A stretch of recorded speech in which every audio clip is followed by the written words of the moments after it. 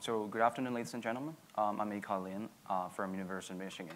I'm working with Professor Morley, and I'm really honored to be here presenting this paper, pausing and resuming network flows using programmable buffers.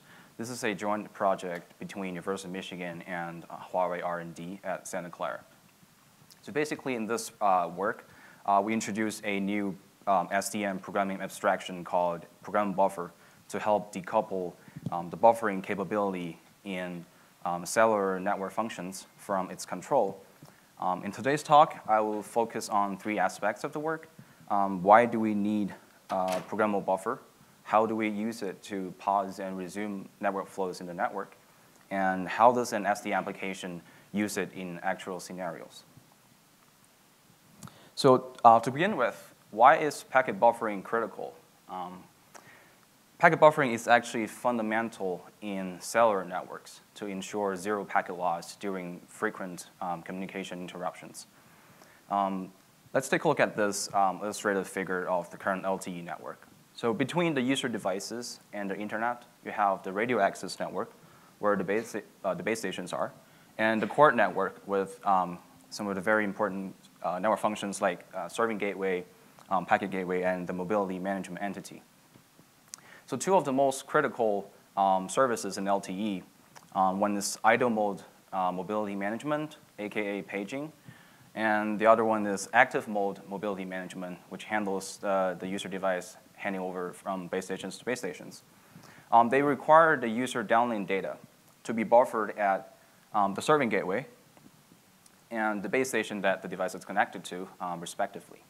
So these buffering capabilities are implemented as built-in fixed function in those nodes, and they are deeply coupled with the control.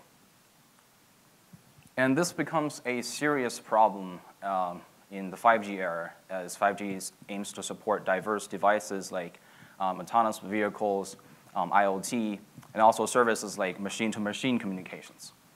Some of these devices and services require the user data to be the downlink data to be buffered at different points inside the network. For example, power-constrained devices like sensors, they could adopt a connectionless communication scheme that requires the network to act as a surrogate receiver and temporarily buffer those data before the actual consumer retrieves those data. If you're trying to scale up or scale down your network services in the core, you might also need to temporarily buffer those traffic. So to support these various emerging requirements of buffering with fixed function is simply inflexible and unscalable. That's why, so the goal here, or the ideal case, is that if the network can flexibly control what, where, and how packets are buffered, so that we can support diverse devices and services coming to 5G. Sort of on the other side of the story, as SDN and NFV become like the key enablers for 5G, the industry has devoted quite a lot of effort in trying to SDN-ize and NFV-ize the core network. You can see in projects like Accord. So back when Core first started, OpenFlow was still quite dominant. But we know that it has limited packet processing capabilities, sort of based on predefined protocols, which is why later P4 comes out, gives you the sort of the full packet processing capability where you can define any sorts of protocols. And so P4 would be the ideal candidate to give us the full programmability of the packet format and to implement all those complicated protocols inside cellular networks. Actually, last month in Mobile World Congress, Barefoot just showcased their P4 hardware implementation of the serving gateway. Unfortunately, these projects or these prototypes, they only capture the packet processing and forwarding behaviors of the network functions in cellular. And none of them sort of take care of the packet buffering behavior, which is why this work we propose this called programmable buffer abstraction to try to complete the data plane node abstraction.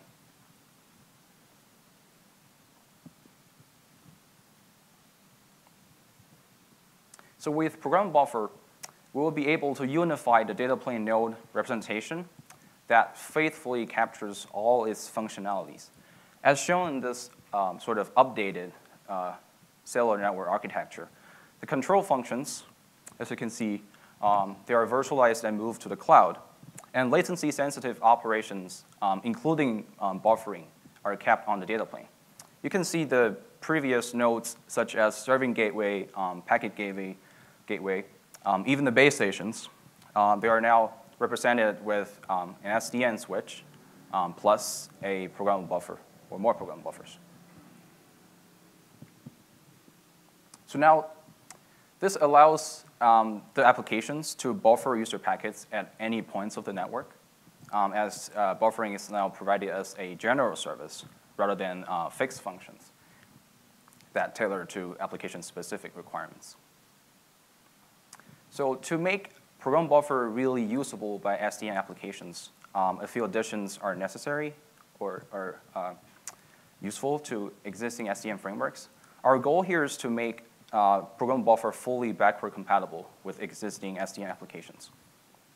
In this figure that we show on the left-hand side, it's a program buffer enabled SDN architecture. On the control plane, you have the buffer service that exposes northbound APIs to applications, while it talks to the buffer engine on the data plane with southbound buffer APIs. The buffer engine executes these API calls by directly managing the program buffer on the switch.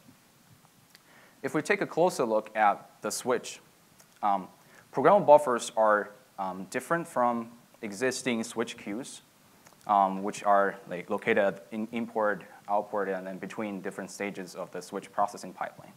Programmable buffers are external to the switch pipeline, and they are off-path by default and are only placed on-path when it's necessary. So to make program buffer really instrumental, here we show how to really direct flows in and out of them. We use virtual ports to bind program buffers to the switch processing pipeline. Virtual ports share the same port abstraction for the switch. So from the switch perspective, program buffers are like virtual hosts. So to direct flows in and out of program buffer, you just attach it to the switch pipeline via a vPort, and then you install the proper match action table entries. Note that there are two modes of operation for the virtual ports, receive and transmit. Basically, a receive mode port allows packets to come in for the buffer, and transmit mode allows packets to go out. The operational state of a program buffer is determined solely by the virtual ports that it attaches to. We'll show you in the next slide. So before diving into the details of how pausing and resuming works with program buffers, let me just first introduce some basic states of them. So if you take a look at the leftmost example, transmit ports can turn a non-empty buffer into a traffic sink. We call this serving state. And receive and transmit ports together will make a buffer, an overlay queue. We call this forwarding state. Receive ports alone will make a buffer a traffic sink.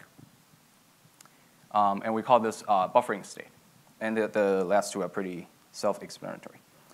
So the benefit of embedding buffer states in the modes of the vPorts are twofold.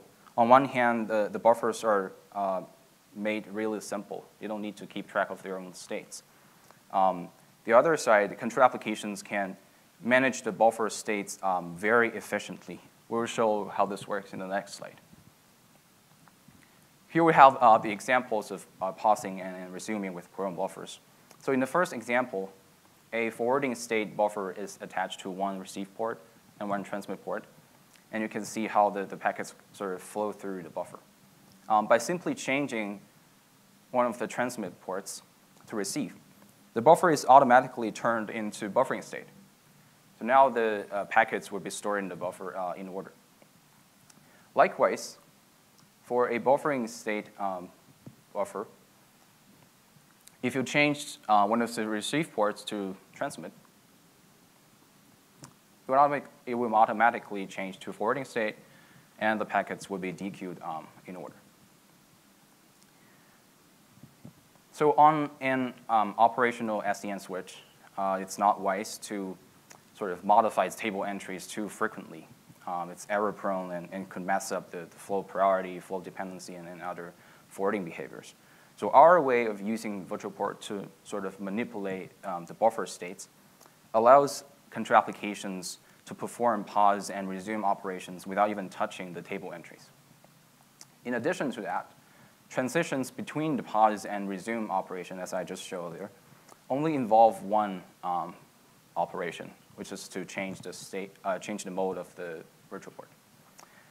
Next, I will walk through the southbound buffer APIs by showcasing a new way of handling mobility that we developed specifically for 5G.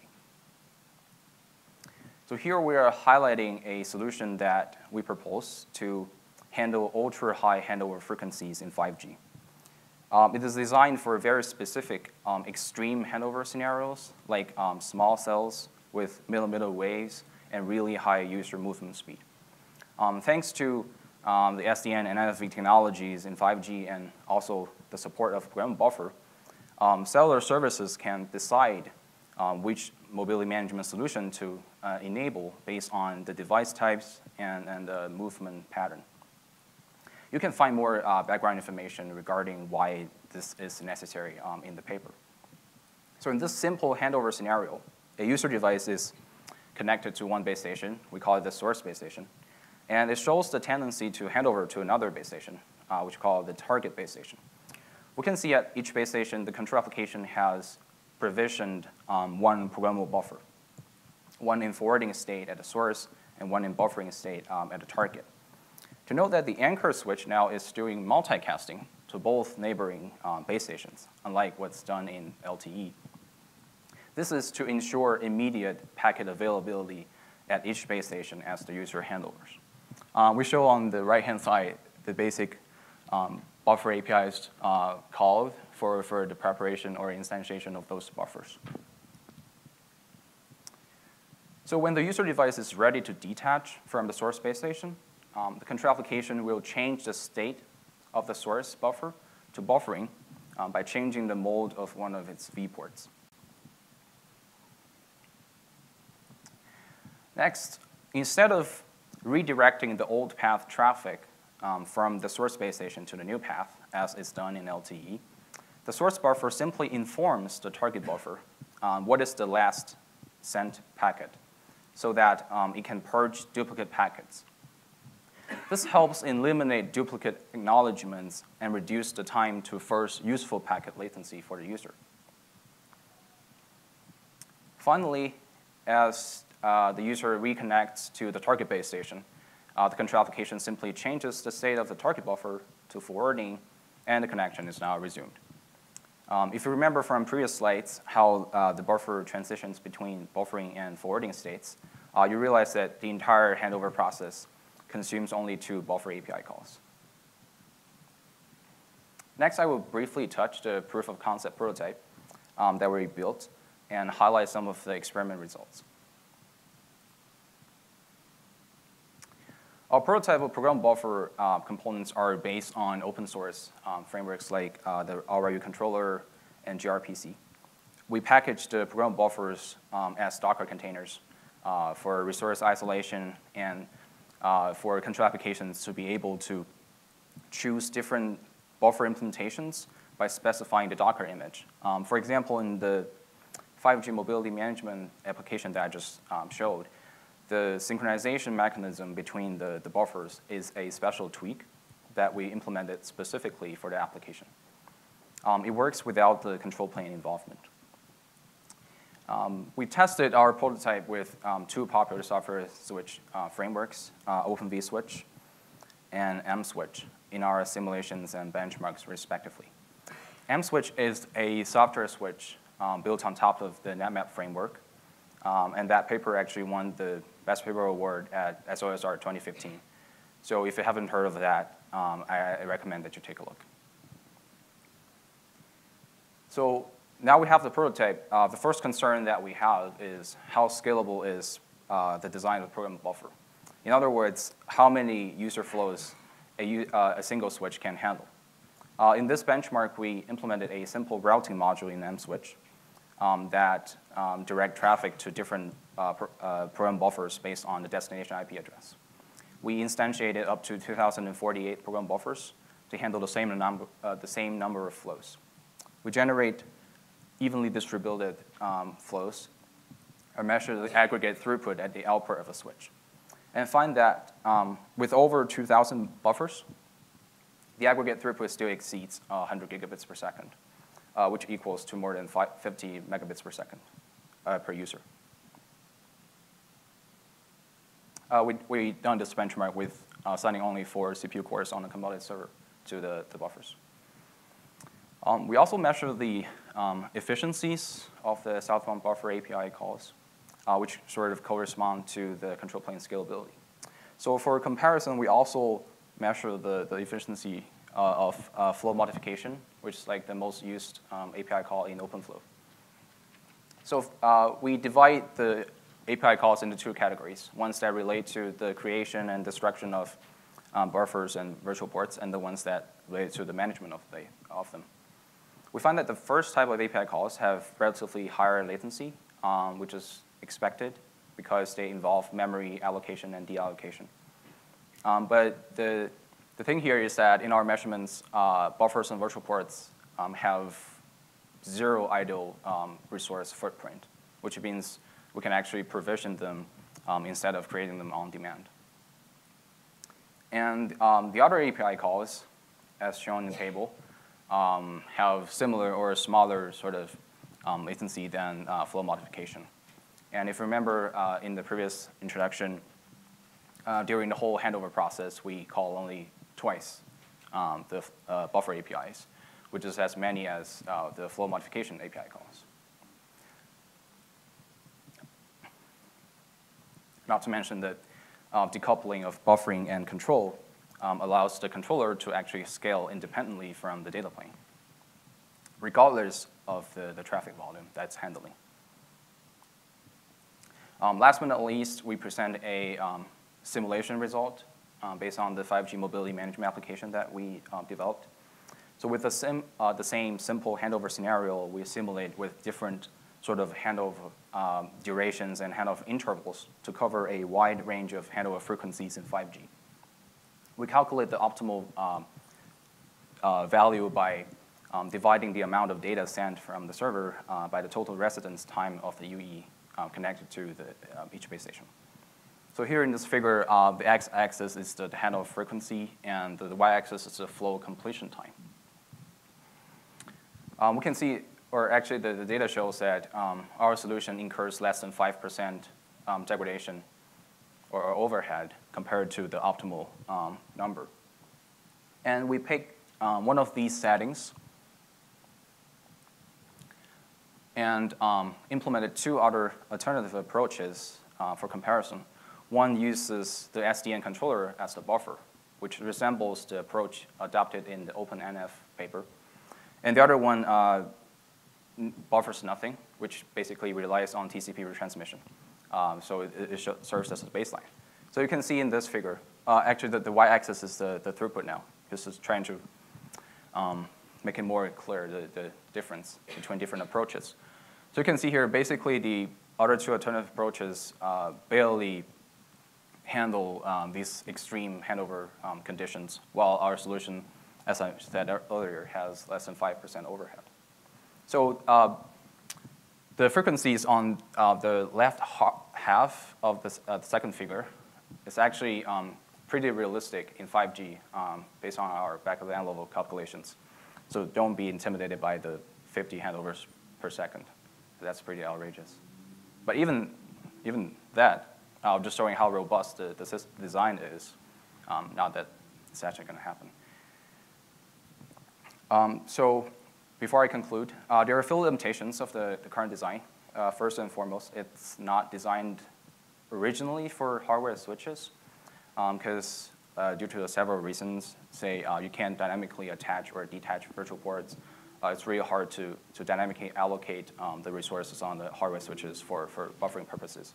Not to mention that OpenFlow and P4 don't even have that capability. However, we have been in touch with the ONNF P4 community, and I think it's possible to adapt the design for hardware specifically. Second of all, since we're using memory to buffer those packets, it's probably not directly suitable for large volume data storage, which is pretty typical in CDN applications. What we can do is that we can use hard disks instead of memory. Another sort of future work, just to mention, we can offload certain control from controller to the buffer engine to achieve even better scalability and latency. So just to conclude, in this work, we proposed a new SDN programming abstraction called Programmable Buffer. We designed efficient ways of parsing and resuming network flows with the abstraction. And we have simple APIs for migrating existing applications and innovating new applications. Any questions? Let's thank our speaker.